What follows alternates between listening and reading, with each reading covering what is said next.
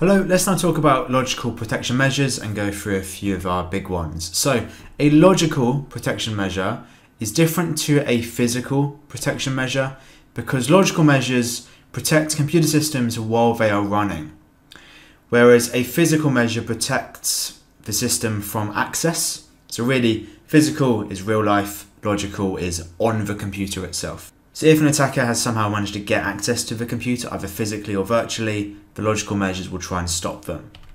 So a main example would be anti-malware applications, anti-malware software, which are there to scan the computer for known malware. And as a reminder, malware is malicious software, things like viruses, ransomware, trojans, etc. So the way this works generally is if malware is found on the computer while it is scanning, the application will send an alert to you so you can see that it's found some malware, and it might just do this automatically, or it might give you a choice to then quarantine it and then possibly, well, I say possibly, then hopefully remove it from the computer. So quarantine is where it moves it to an area where it can't cause any more damage, it can't spread further if it's trying to spread, and then removal is trying to delete it, which with some types of malware is quite difficult for you to do, and so the anti-malware software is trying to do this for you. Now, if you wrote antivirus software in the exam, this might be okay, but despite us calling it, like in this picture, it's often called antivirus software, really it will protect against any malware, and so the proper term should be anti-malware. Anyway, one really important point you can maybe try and fit into answers is anti-malware software must be regularly updated so its database is up to date. The way it works is by having a database of known malware, and every single day new types of malware get released, unfortunately, as attackers find new ways to exploit computers. The anti-malware company, if they're good, should be regularly updating their database with the latest malware and sending updates to your computer.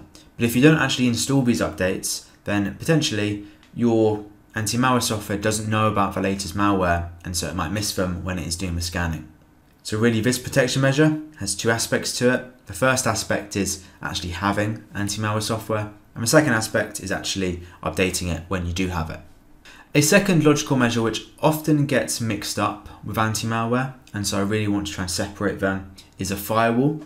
So a firewall is much more about the network. Okay, it's monitoring networks, and it will filter messages based on rules. It won't necessarily detect malware coming into your computer, and anti-malware itself is on the computer, whereas a firewall is the network between your computer and somebody else's computer. So they are doing different jobs. You might use a firewall to, let's, for an example, say, block messages coming from certain websites or areas in the world. This is called a blacklist, where you put down a list of maybe IP addresses you want to ban from accessing your network. So it's not necessarily, like I say, blocking things like malware, unless it's a very, very advanced firewall. It's just a set of rules and it'll block messages based on these. So you can have software-based firewalls and you can have hardware-based firewalls, the software one being on a computer, hardware being its own distinct box usually. And firewalls can be free and it can be very, very expensive.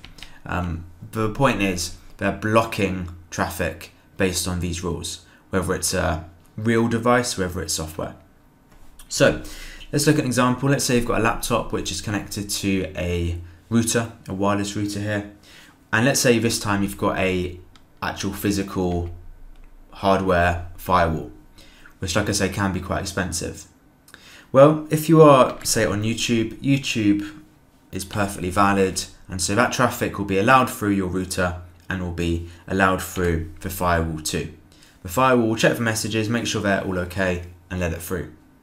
Whereas if a firewall is good, if you had an attacker trying to contact your computer, it should block that message. You can't fully stop the attacker contacting you, but you can stop access to your actual device. Whereas if you have a software firewall, it's a little bit different. So let's take away that hardware one. I've put a firewall just because I don't know how else you'd represent a firewall on a computer, just as some software. Well, in this scenario again, YouTube would be allowed through, and that's fine. But the slight problem is the attacker, their kind of messages reach your computer. Now the firewall should block these messages and prevent you doing anything with them.